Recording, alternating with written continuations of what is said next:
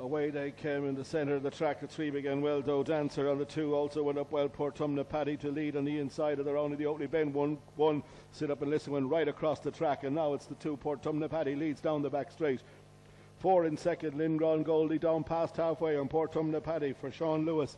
Out in front, Kennelet's runners in great form at the moment, and it's Portumna Paddy 4 to the good, beginning the turn for home. Off the home turn, this Portumna Paddy is going to make it 4 from 4 by 4. Portumna Paddy wins easily. Second is the 4, LINGRAWN GOLDIE, in a time of, we'll bring you presently.